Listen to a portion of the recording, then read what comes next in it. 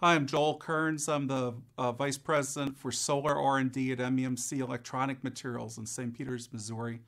From 2006 to 2010, I was a transition manager at NASA headquarters, planning the phase-out, shutdown of the Space Shuttle program and the transition to the Constellation program. Before that, early in my career at NASA in the 1980s and 90s, I worked at NASA headquarters in the Office of Space Science and Applications. I worked at Marshall Space Flight Center as the manager of the Microgravity Research Program. I worked immediately before becoming transition manager as the director of project management and engineering at the Ames Research Center at Moffett Field, California. And then in 2006, I came to the Space Operations Mission Directorate at NASA headquarters to work transition of the Space Shuttle. About that time, I worked with John Olson, who was the transition manager in the Exploration Systems Mission Directorate at NASA headquarters, and together we planned the fly-out and phase-out of the Space Shuttle and the transition to the Constellation program.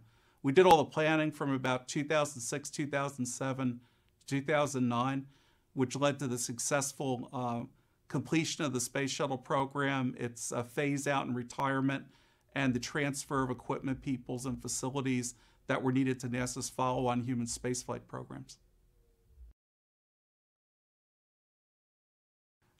Planning for the retirement of the Space Shuttle and the follow-on to the next generation of human spaceflight vehicles had started around the time of President Bush's direction for the vision of space exploration in early 2004. Lisa Rowe and other senior executives at NASA had led an activity in the Space Shuttle program to identify all the people, equipment, property, information, software, everything that would be phased out and probably dispositioned at the end of the Space Shuttle program in 2010, part of which would be transferred to the follow-on program called Constellation when Shuttle's mission was completed. The initial planning was done in 2004 and 2005. I joined the effort in 2006, late in 2006, sometime after Robert Lightfoot had been conducting the planning at NASA headquarters following Lisa Rowe, and Mike Hawes, who was then the Deputy Associate Administrator for Program Integrations and Space Operation Mission Directorate, had further planned out the shuttle retirement and transition to Constellation with a guiding document called the Human Spaceflight Transition Plan. A large amount of personal property, contracts, software, computers, and real property such as buildings have been identified to either be phased out or dispositioned or transferred to Constellation by 2005, 2006, but a lot of the detailed planning had not yet been done. John Olson and I, working with the Space Shuttle program in Houston, the Space Station program at Houston, and the Constellation program at that same location, then undertook very detailed planning to identify exactly what equipment or software or other items would be needed by Constellation at the conclusion of the Space Shuttle program, or what items or facilities or people might even be needed earlier by Constellation than the completion of the Space Shuttle program. We conducted several iterations of planning as part of NASA's standard budget cycle, which is the program planning, budgeting, and execution process. We did this every year from 2006 to about 2009, putting in greater and greater levels of detail and framing decisions that senior executives could make on the disposition of all these activities going from Space Shuttle to Constellation. Well, when I joined the effort in 2006, a lot of the strategy and the framework was in place, but the details that would really let someone understand how to plan the work in detail so it could be properly executed 3 to 4 years from now was still not in place. So after building relationships with the participants who would actually be planning and executing the work in the future, we built standard project management tools. We built work breakdown structures. We built master schedules. We put together a series of decision packages for the senior executives to make decisions on. At that point, the decision packages were really related to how to plan all the phase-out and the close-out and the transfer activities, as opposed to specific decisions to make on which items would go to what location, which would take place years later. What I found at that time is that we had to maintain a focus on successfully flying out the Space Shuttle and successfully ramping up the Constellation program, and at the same time put in the effort for the detailed plan that was needed so that 1 or 2 years down the road, people could make the correct decisions and execute in a very short period of time all the shutdown, the transfer activities that would be needed. If we hadn't put that level of detail in place in 2007 and 2008, by the time we got to the end of the Space Shuttle program in 2009 or 2010, there would have been an extremely large amount of work to be done that would have taken many additional years and cost extra money that wouldn't have to have been expended if we had done the detailed planning in those earlier years. But we soon found that we needed to bring in other participants at NASA besides simply the mission directorates who controlled the human spaceflight programs. We reached out to Olga Dominguez, who was Assistant Administrator for Infrastructure, and after a series of discussions, she named Rich Wickman as the Transition Manager representing the institutional side of NASA. We had many discussions with the Assistant Administrator for Procurement to understand how the contracts needed to be modified or changed to close out the space shuttle, transfer items to the space station, or transfer contractors from Space Shuttle to the Constellation program. We spent a great deal of time working with Human Capital Resources Management at NASA headquarters and its field installations to understand how we would either retain or transfer civil servant workers from one program to another, and what the impacts would be on the industrial partners as Space Shuttle came to a close and its contracts phased out, but Constellation took over work in different areas. So over a period of time from 2007 to 2009, the planning and the execution of the transition from Space Shuttle to Constellation branched out from an initially small group that was focused on human spaceflight to make it almost NASA-wide. And by 2009, the human spaceflight transition plan that had been put together by Mike Hawes with Bill Gerstenmaier and Scott Horowitz had expanded its scope to the point where it was officially called the NASA Transition Plan when it was implemented because it affected so many organizations. Requirements were well understood at a top level in 2006 and 2007.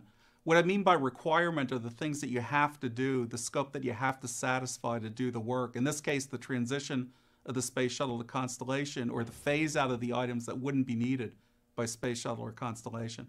But we found as we planned the work in greater and greater levels of detail that there were many things that different people interpreted as being requirements or how to implement a requirement which were different from person to person or work group from work group. And of course, understanding exactly what the requirement is, what needs to be done, tells you not only in many ways what needs to be done, but how you have to do it to satisfy that you've completed it successfully.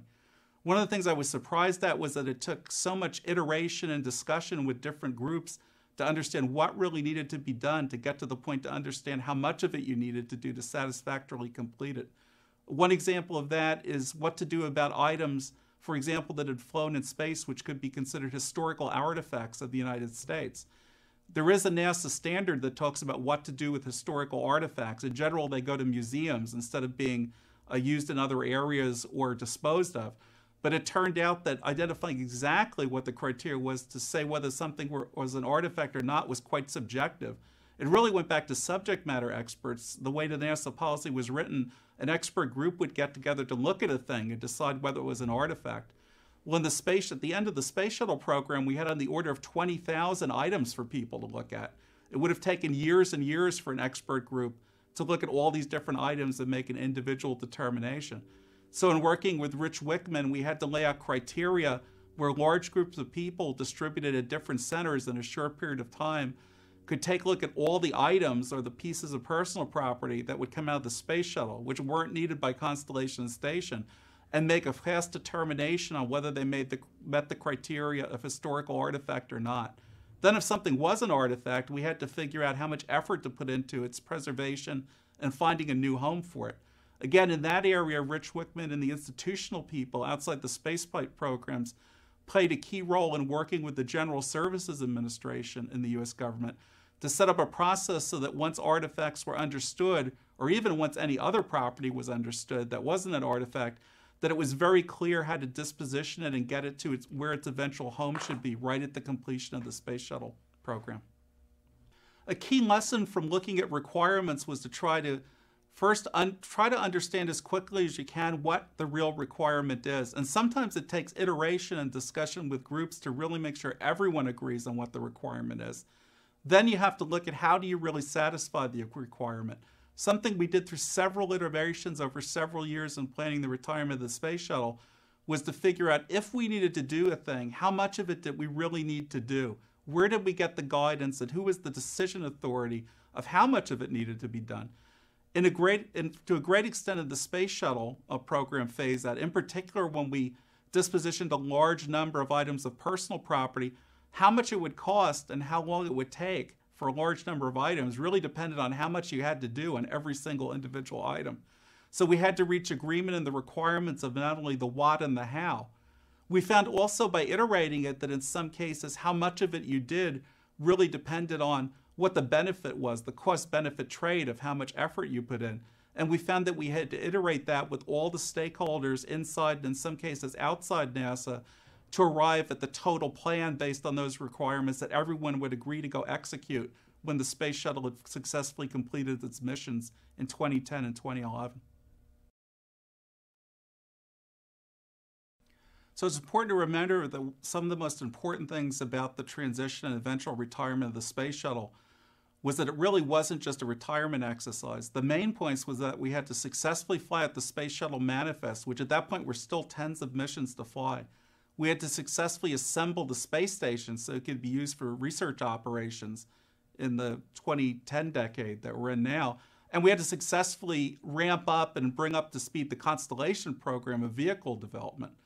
So many of the things that we did to disposition things related to space shuttle and transfer to Constellation were based on trying to be very efficient in satisfying those three goals, plus planning the retirement and executing the retirement and phase out of the space shuttle.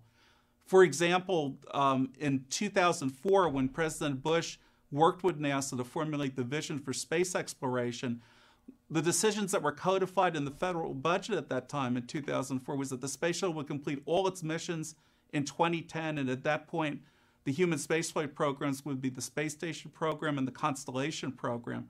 The way the federal budget was constructed by Steve Isakowitz and Sean O'Keefe was the plan that they would fund the space shuttle through its mission completion.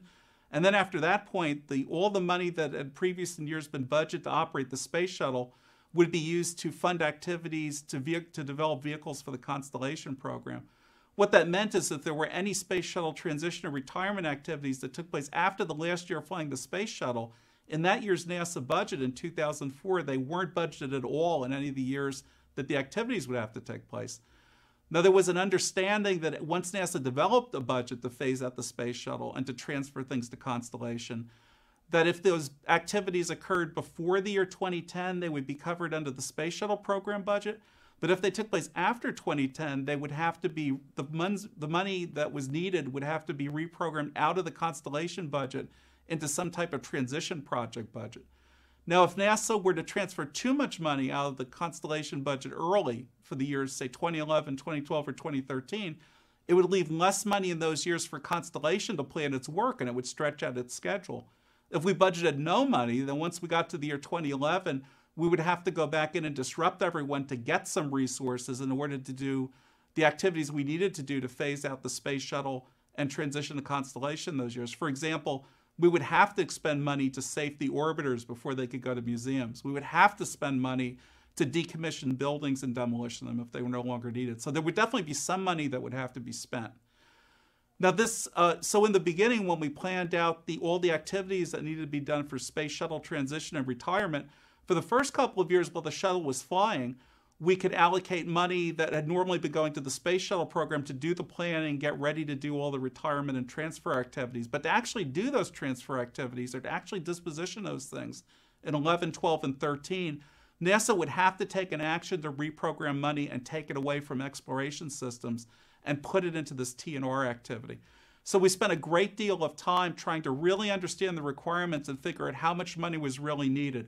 Our philosophy was every dollar we took to retire the space shuttle after 2010 was a dollar that was not going to go to exploration systems and NASA's follow-on vehicles. It was going to be time that was going to be delayed until American astronauts could get back into space, or we would have our own access to the space station on American vehicles. What that drove us to do was examine the work we had to do in 2011 and beyond very critically. it made us try to understand what did we really have to do as opposed to what was simply nice to do that maybe someone couldn't afford if they didn't have the funds available. It made us do many, many exercises iteratively to refine the work breakdown structure, refine the requirements, refine the schedules, try to group activities together into the most efficient way we could to execute them in 2011 and beyond. And finally, in about the year 2009 or 2010, we brought forward to the administrator of NASA the reprogramming decision package that would move some money from Constellation to the Space Shuttle to conduct the TNR retirement of Space Shuttle. It took a lot of discussion and debate so that we all understood at that time when we moved money post-10 from Constellation to the Space Shuttle, how would it affect Constellation? Do we really have to move that money? But because of all the work that had been done in requirements planning and task planning and all the coordination that had been done in 2007, 8, and 9, the conclusions were pretty well accepted at the point that we made the recommendation. When Lisa Rowe had started planning what type of work might be needed to be done at the conclusion of the Space Shuttle to retire all its assets and transfer them to Constellation, people at NASA gave the best estimates they could, but they were necessarily kind of conservative, which means they were somewhat overstated. People didn't want to ask for too little and then come back years later and disrupt Constellation by having to ask for more money. But as we spent more and more time planning and more time understanding the requirements and defining the tasks, we found out that we could group the work more efficiently, and in effect, we needed less money in 2011 and beyond, to the point where when we did the reprogramming, it wasn't a big disruption to Constellation to transfer the money over in 2011, 2012, and 2013. Now, I was a project manager and a program manager at NASA, and I can tell you from my personal viewpoint at the time was I was spending a lot of effort with a good, hardworking group of people planning work that we did not have money to go execute in 2011 and beyond, almost no matter how much it was, but we knew it needed to be done. So it did make me uneasy. I remember thinking at the time that, boy, I wish I had a budget and then I'd know how much to plan to, and at least I could measure whether I thought I could get my work done on time. But a lesson I took out of this later was that we actually did it the right way. In other words, waiting to refine the requirements was the right thing to do. I remember John Olson and I every few months would talk to Bill Gerstenmaier and Scott Horowitz and some of the other stakeholders about what we thought the tasks were and what the resources were going to be that were needed. But if you take a look at the amount of money and the amount of time it turned out we actually needed to do transition and requirement, at the point we had finished putting the plan together and refining it with people in, say, 2008, 2009, it was really a fraction of the cost and time that people had originally thought it would be in 2004 and 2005. All that extra planning and scrutiny and the effort people had put in to really understand what had been done had really brought down the cost and the time that was needed. So by the time we actually made the decision to put the resources in place, we didn't overburden the follow-on program with Constellation. So you have to think about the lesson out of this. As a project manager, I was trained to believe that going in the door, we needed to have a set of requirements, a schedule, and a budget. And in this particular case, where it turned out we didn't have a firm understanding of the requirements in the beginning, it was actually better to wait. And it was very straightforward to have the necessary resources available at the point we did have a firm understanding of the requirements several years after I started. Now, risk management was interesting. It was an interesting activity during the transition and retirement of the Space Shuttle to Constellation. All of NASA's major human spaceflight programs conduct a rigorous risk management. Shuttle had risk management. Constellation did as part of its startup and put into its project. Space Station did. But what we found interesting was that one program's risk might be another program's mitigation to its own risk. And in planning something that crossed over so many programs and eventually into the institution of NASA, we found that we had to have the programs and the institution communicate what they thought their risks were and how it was they were controlling and managing their risks.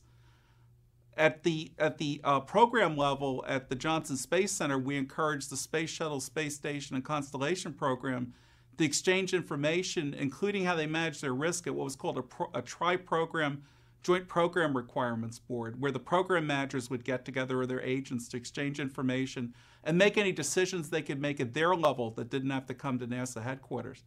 For John Olson and I, who acted as agents for the two associate administrators, Bill Gerstenmaier and Scott Horowitz, we had Dave Langle and his group conduct a series of transition risk technical interchange meetings, which included the programs, the headquarters offices, including the headquarters support offices such as procurement and infrastructure and administration, human capital, to try to bound and periodically assess all the risks across all those entities. Some of those offices were not really used to doing a rigorous risk management quarter to quarter, a month to month. Others, like the Space Shuttle, the Constellation program, did that daily. We found through integrating the risks in that manner that we could get a feel for how things were going across all these different information, all these different organizations and all these different programs, and we could make that information available to Scott Horowitz, Bill Gerstenmaier, and other stakeholders and managers that were involved in the transition effort, as well as the center directors at JSC, Marshall, Kennedy, Stennis, and other affected centers. Now, what I found in doing this is I thought that they were very worthwhile, because one of the things we had to do for all different activities in transition is we had to get people to talk frequently and communicate so that they would all have the same information. Now, I found out that Scott Horowitz and Bill Gerstenmaier, probably because of their daily interaction with the human spaceflight programs, were really well aware of the risks. They had a really good feel for relative risks and what was a risk for one organization and potentially an opportunity for a different organization. But we found it was always better to err on the side of transferring information, and we found having these periodic transition risk quarterlies brought everyone together into one forum where everyone would hear what everyone else said at one time, and it could clear up quite a bit of misunderstandings week for week, month to month, or quarter to quarter. Early in the planning process for what activities would be conducted as part of the transition requirement, senior managers asked what metrics would be made available and what were meaningful metrics that would be generated so that people could track the progress originally in the planning and later in the execution, the transition, and the retirement. So metrics were generated relatively early in planning the transition, back probably in 2007, the first year I was there. Between SOMD and ESMD at headquarters and Constellation and Space Station, Space Shuttle programs in Houston, we put together a series of metrics to talk about not only what things would be transferred from Space Shuttle to Constellation, but what things would be retired and phased out at the completion of Space Shuttle program. We found that one of the difficult things in framing together metrics was that it was very straightforward to reach agreement within a short period of time of what it is you would like to measure, but sometimes it was very difficult in systems to actually gather the data to have you make a meaningful measurement. It would be really easy to make metrics based on what it was that there was easy data available for, as opposed to meaningful things that you wanted to measure. And we found it took maybe a year to 18 months to pull together the really useful data that was a useful metric. And I'll give an example of that. One of the biggest concerns we had about eventual cost of the retirement of the Space Shuttle was that we were going to have to disposition tens and tens of thousands of pieces of personal property at the conclusion of the Space Shuttle program. That is, property which could be personal computers, sheets of metal, sheets of ceramic, everything that really wasn't a building, it wasn't software, if Constellation didn't need it after 2010. So there was a cost associated with each of those dispositions. So it was very important to understand how many items were there of what type, because different types of items might need some type of different work to be done on them before they can be dispositioned. So we set up metrics to take a look at how much property did we have in the Space Shuttle program, say in 2007, 2008, so that we could think about how much of it wouldn't be used by Constellation by 2011, and then how fast, at what rate will we disposition it and access it, say from 2011 to 2013. We found out after we set up the metrics that depending on the definition of what needed to be measured, it may sound very basic, but what is a piece of property? Is it one individual thing, or is it a group of things? Is it one thing by itself in a corner, or is it everything of one type that's already bound up in a pallet or a stockroom location? Depending on what the definition was, you got a very, very different answer of how much of it you needed to do something with and what it would take to eventually move it out of NASA at the conclusion of the Space Shuttle program. So that was a metric we set up very early, and we found out probably about 2 years into planning the Space Shuttle activity that the metric we had framed, we had not quite defined the way that would make it the most meaningful. And more than that, we found out that the data we were getting to understand how we were doing against the metrics wasn't exactly the same as the definition we were doing. So we had to go back and reframe the metrics. We had to spend more effort to make sure that the data we got on the actual state was really matching the definition that we had. And that took additional time and cost a little bit more money than we thought it would in the beginning. And this is a lesson, again, in understanding what your requirements really are and reaching agreement of what it is you really want to measure to help you make decisions. And do you really have the data available that matches that metric so you can really measure it or not? Or do you have to find a way to construct that data if it's really important? For example, we were very concerned, and it turned out we were right, that the number of pieces of personal property to disposition at the end of the Space Shuttle program would be a major cost driver to carrying out the transition and the retirement. But we didn't realize in the beginning that it wasn't easy really to measure exactly how much of it there was.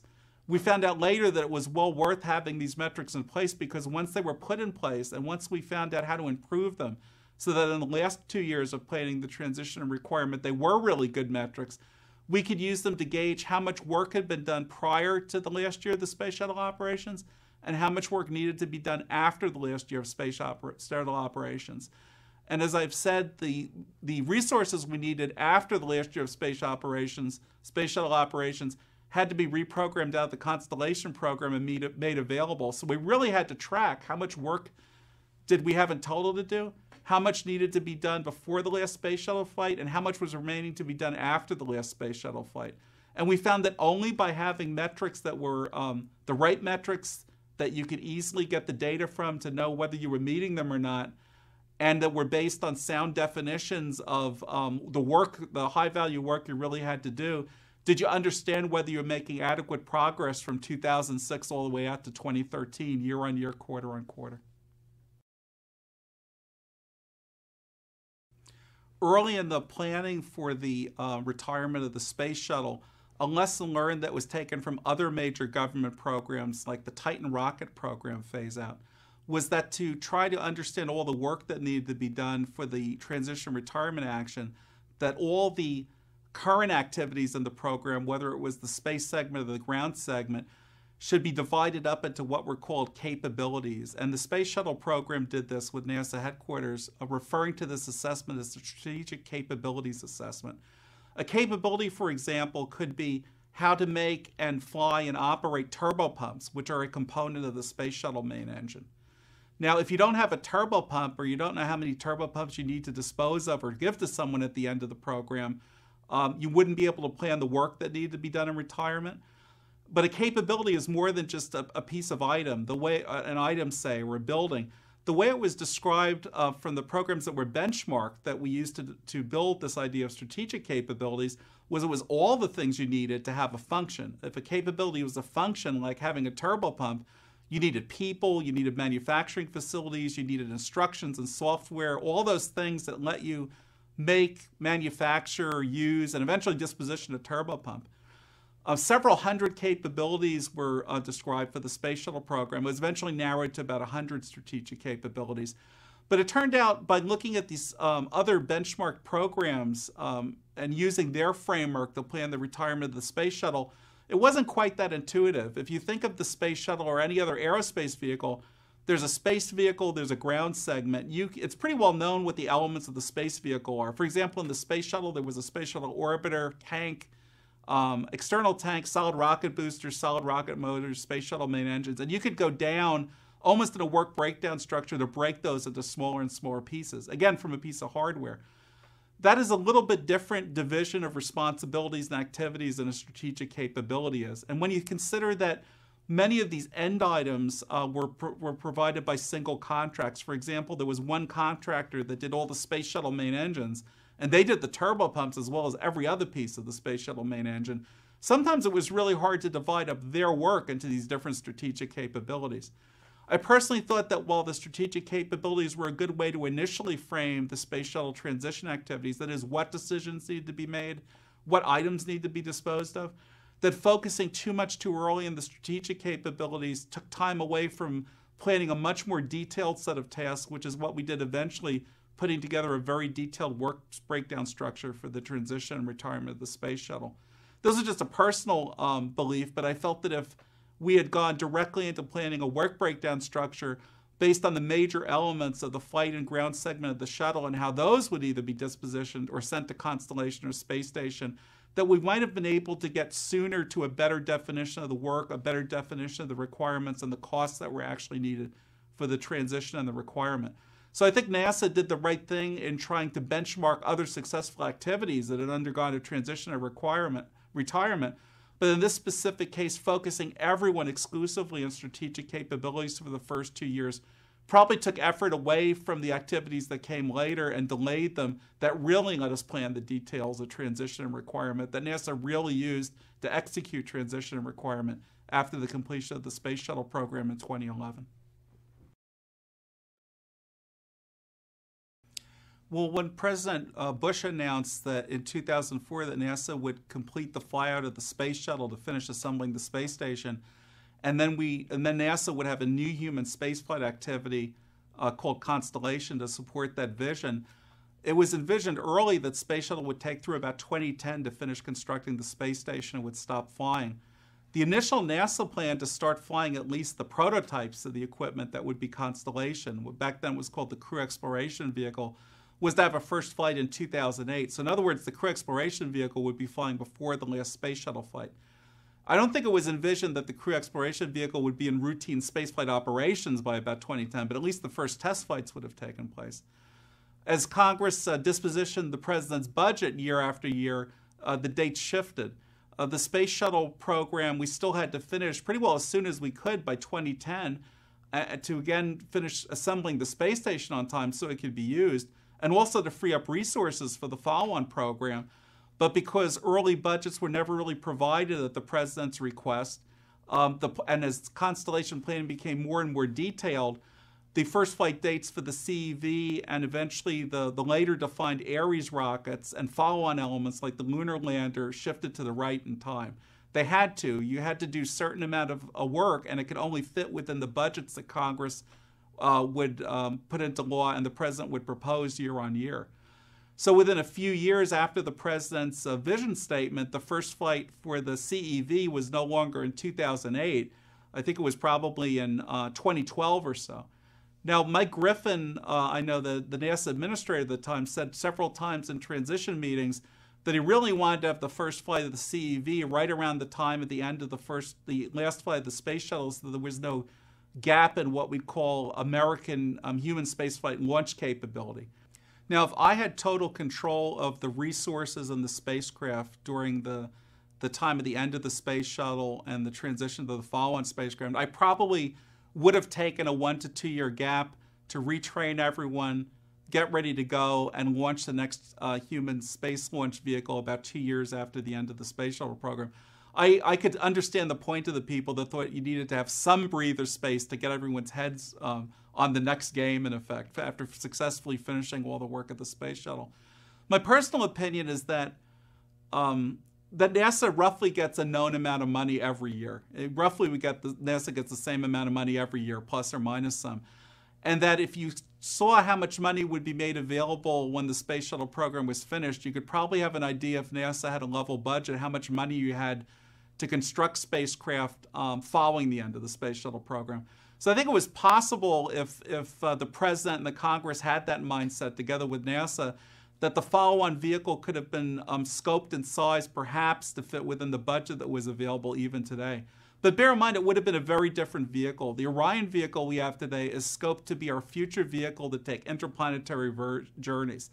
The type of vehicle you would have had to have a fast schedule development to follow space shuttle really would have been almost something like an American Soyuz vehicle. So if I had had the ability to have the resources available to make the exploration vehicle, I sure would have kept that gap to only 2 years. If I had really thought the resources wouldn't have been available, and I went all the way back to 2006 or 2007, maybe in the interim I would have built a smaller vehicle so that right now, 2 years after the last space shuttle flight, it'd be an American vehicle taking crew up to the space station, and we'd be doing the exploration vehicle later. But that's just my opinion. Well, I had 3 conclusions from planning and starting to implement the transition and retirement of the space shuttle. One was that you really have to know what your requirements are. You have to really know what work you need to do and how much of it is sufficient to get done to do your job. Now, that might sound like a really obvious project management thing, But in a really complex system or in a new endeavor, it can be really difficult to get your requirements set and get them agreed with all your stakeholders and your customers and not have those requirements creep and grow. But in planning out the transition retirement of the space shuttle, that was really critical. And it turned out it took us several years of iterations working with wider and wider groups to really nail down those requirements. The second point is that we found it was really important in such a complex task that affected so many different organizations that we had to communicate frequently about what we knew and what we didn't know, day to day, week to week, and month to month. Remember that what we're talking about here was the eventual shutdown and finish of the Space Shuttle program. This was something, working on the Space Shuttle was something people had spent their whole careers on. They got great job satisfaction of it. They were really carrying out a mission of great importance to the United States. And when it was successful, it was all coming to an end. Many of them didn't know where their next job would be. And of course, if you didn't know the exact date of when the last mission was going to be, you might not know when you were going to your next job. So it was really an emotional time. We found, but John Olson and I, Bill Gerstenmaier, Scott Horowitz, Tony Dawsey, everyone that was involved in this, Olga Dominguez, we found that if we didn't go out as the leadership and make people and brief people on what it is we knew, what we thought was going to happen, what decisions we thought were coming up, or even what we didn't know, that rumors and uncertainty would creep into everyone's activities and just cause a lot of disruption. So we found that even though something hadn't changed from week to week, we'd have to go out periodically and remind everyone that the last information we told them was still valid. Things hadn't changed and they just had to proceed the way that they were working. Sometimes when there was political changes or uncertainty, such as with the U.S. election in 2008, people would ask us what we thought or if anything had changed. And sometimes we had to tell them that we don't know yet. And even telling them we didn't know yet sometimes put them at ease, because at least then they understood that information wasn't being withheld from them. The third point was something kind of unique to transition and retirement planning, I think, at NASA. NASA is a mission agency. And one of the things that was so difficult to plan for the TNR, the space shuttle, was the disposition of so many types and so many quantities of things at the end of the program. For example, there were hundreds of federal facilities that needed to be dispositioned at the end of the space shuttle program. There was hundreds of thousands of line items of personal property that we had to find a home for. It either had to be transitioned to another NASA program or it had to be sold off. It had to go into museums. My personal view, after having lived through the planning and part of the execution of the retirement of the space shuttle, was that NASA is really good at engineering development, really good at research, and really good at operations. But what NASA does not have much experience in is planning what I would call a quantity problem. That is, if you think about those 100,000 things that we had to disposition at the end of the space shuttle program, other than the big things like the space shuttle orbiters, where everyone wanted to know where those space shuttle orbiters were going to go at the end of the space shuttle program, you had to really figure out where you were going to send all the pieces of paper, where you're going to send all the computer disks, the wrenches, the chairs, the backup rocket engines, all the things that no one was going to need in the future. And you needed to have a way to do this so that you had not only had a good plan, but you had a way to judge whether you were executing the plan correctly. The analogy I used with John Olson was that it was almost like pouring chemical fluid or oil from one barrel to another. What you really were concerned about was how many drops came out and moved from one barrel to another. You didn't really care the order of the drops that came out. That's kind of a chemical engineering quantity problem in system engineering. Since NASA is usually focused on building one or two of a type of spacecraft, we're very focused on how to do a good job of building a new thing every time, but we really don't have much experience in doing the equivalent of a chemical engineering problem, a quantity problem. And in the future, when space station someday is retired, or in far future, decades from now, when Orion and the Space Launch System are retired, someone is going to have to again face that quantity problem in its transition and its retirement. And probably by taking a page from the chemical process industry, NASA could do a faster job at doing that retirement planning in the future than we did the last time we did it for Space Shuttle. Being the transition retirement manager was a job unlike any other that I had had. When I was recruited by Mike Hawes and Bill Gerstenmaier, I was leaving a position at Ames Research Center where I was the director of project management and engineering at a NASA center. I was a program manager, I was an engineer. The reason I decided to take the job to be the transition manager was that it was so important to NASA and to the United States to do a good job at the transition to Constellation and the eventual retirement of the space shuttle. I had, in my prior career at NASA, I had helped put together missions of the space shuttle. I had gotten research results from the space shuttle. The space shuttle was not only a national asset, a useful thing, but it was a symbol of American strength and preeminence. And I really wanted to make sure that the planning and execution of the retirement and the transition of the space shuttle not only let the space shuttle and the space station be successful, but successfully ramp into the follow-on human spaceflight program that will take Americans in the future to Mars, the asteroids, and other destinations.